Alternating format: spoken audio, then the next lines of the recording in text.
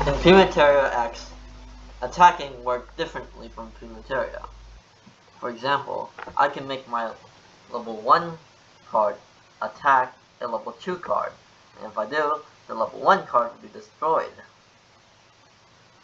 So this is a way where, this is how you can purposely destroy your own card for benefits. The same will happen if I attack with my level 1 and level 2 cards. The same will happen if I attack with my level 1 and 2 card. If I attack level 5 card with a level 2 and level 1. In that case, level 2 and level 1 will be destroyed.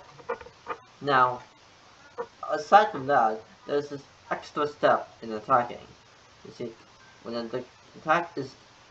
before an attack destroys a card, a special step happens where certain effects and keywords,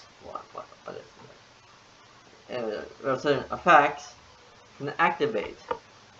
For example, let's say fire helicopter.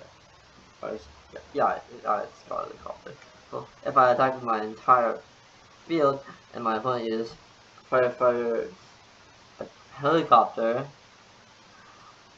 all my cards are now exiled, which is not good. Now, that's not how it usually goes. Usually, when a card attacks, usually during this phase, or not phase, step, usually what happens in this step is certain cards' effect will trigger to increase their own level or another card's level, usually their own level. For example, Rock Smasher, if I make my level 1 card attack a level 2 card, but my level 1 card is the Rock Smasher. Hold on.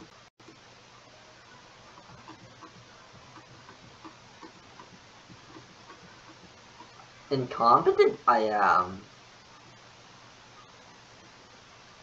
Yeah. If I make my Rock Smasher attack a level 2 card, its level will be increased to 3. 3, meaning that the level 2 card will be destroyed. So yeah, that's how attacking works in Primateria X.